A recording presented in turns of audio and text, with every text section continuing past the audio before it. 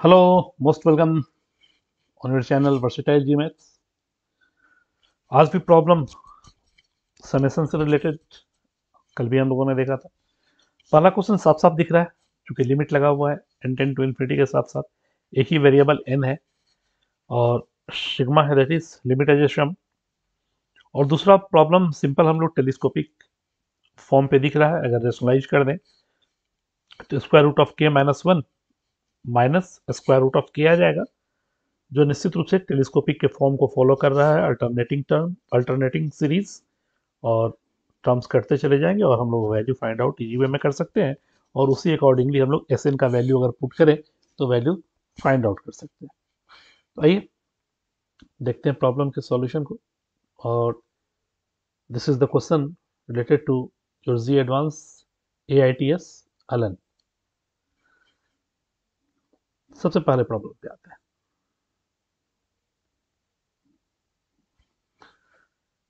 Given problem is limit n tends to infinity sigma k equal 1 to 2n and n upon 1 by N हमें चाहिए dx के रूप में, तो N square common निकाल लेते हैं एंड वी गेट 2 प्लस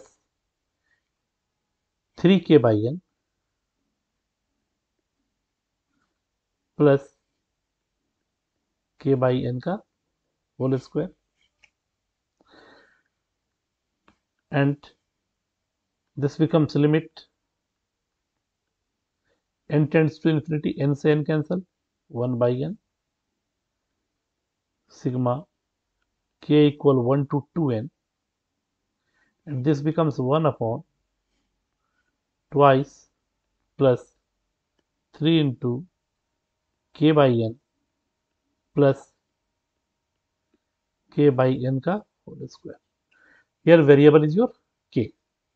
ठीक है, तो लोअर लिमिट के लिए अगर हम लोग देखें तो limit n tend to infinity है और इंटीग्रेशन के लिए k by n and lower limit is your 1, that is 1 by n tend to infinity 0। और अपर लिमिट की बात करें अगर तो limit n tend to infinity k upon 2n k upon n and upper limit is your 2n, to n से n cancel, it becomes 2। बस थोड़ा सा यही ध्यान देने की ज़रूरत है हमें, बाकी प्रॉब्लम में कुछ है नहीं। तो अब ये हमारा प्रॉब्लम आ गया integration 0 to 2,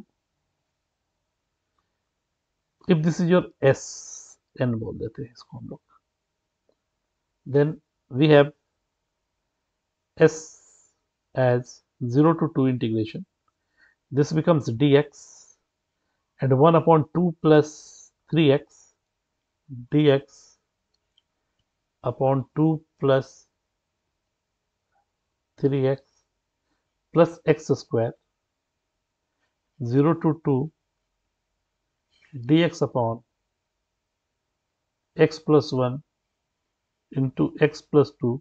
denominator contains two different factor x plus 1 x plus 2, partial fraction use कर सकते हैं, अदरवाइज ऊपर तो 1 ही है ना, तो दोनों के प्रोडक्ट को हम लोग डिफरेंस के टर्म में लिख देते हैं x plus 2 minus x plus 1, easily integrate हो जाएगा फिर तो x plus 1 into x plus 2 dx, क्योंकि ऊपर 1 ही था, कांस्टेंट है।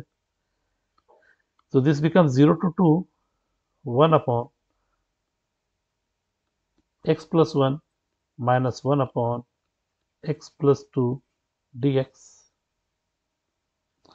and this becomes ln mod of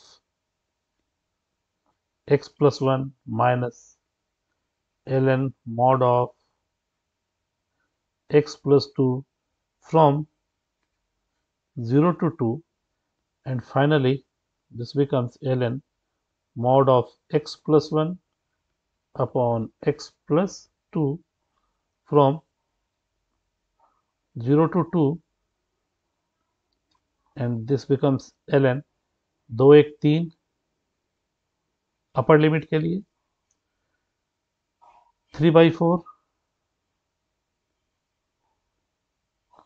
minus ln, 0 के लिए 1/2, again log m minus log n, that is s becomes log m by n, and this becomes 3/4 into 2 by 1 by 1/2, and this becomes ln 3/2. This is lowest form of a and b. According to the question, we have to find where a and b are positive integers. a और b दोनों ही positive integer हैं और lowest form में है. Then we have to find a and b. Here a is your 3 and b is your 2, and the value of a plus b is 5. This was your integer type question. Move to the next one. We have given as Sn equal sigma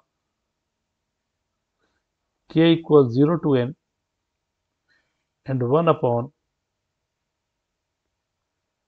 k plus 1 square root plus square root of k, and this becomes sigma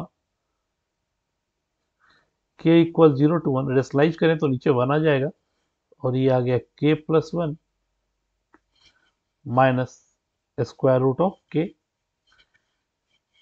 and for k equals 0 to n, देखें अगर direct रखते चले जाए तो k equals 0 to 1, तो ये square root of 1 minus 0 plus for k equal 1 square root of 2 minus 1 plus k equal 2 square root of 3 minus square root of 2 plus k equal 0 1 2, 3 पर square root of 4 यानी 2 minus this is square root of 3, and so on. For n we get square root of n plus 1 minus square root of n. ये देखिए square root of 2 cancel, 1 से 1 cancel, similarly 3 5 के case में √4, ये 0 1 2 3 4 के term में square root of k से square root of 4 कटेगा. सिमिलरली n माइनस 1 के केस में स्क्वायर रूट ऑफ n कटेगा, यानी पहले टर्म में दूसरा और लास्ट टर्म में फर्स्ट टर्म बचेगा. Therefore we get the value of Sn as square root of n plus 1 minus 0, and we get Sn as square root of n plus 1. तो हमें चाहिए अब Sn plus Sn minus 1 denominator में है, m equal to 1 to 99. Therefore इसको बोल देते हैं y equal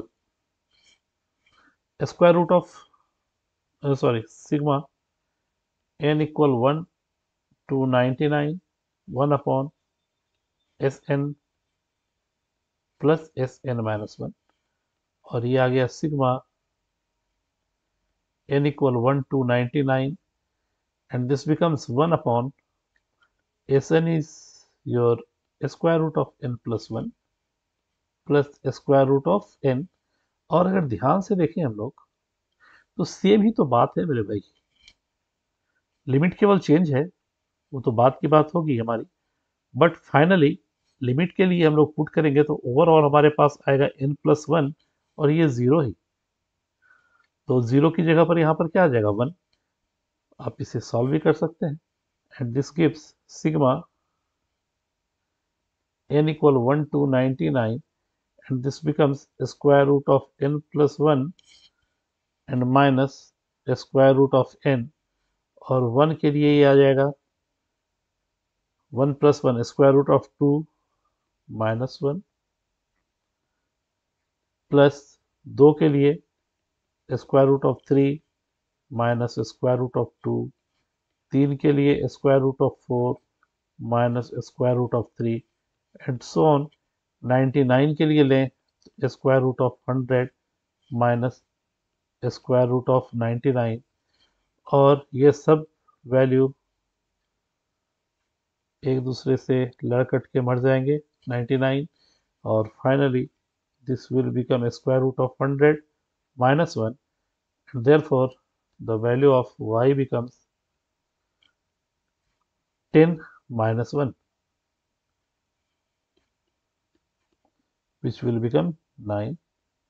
This is the required answer of the question, and hope you will understood it well. Both the questions very easy, but since this is asked problem in your AITS, and actually this question is related to Olympiad, and if you enjoyed this video, don't forget to like, share and subscribe the channel, and thank you for watching your channel. Best of luck.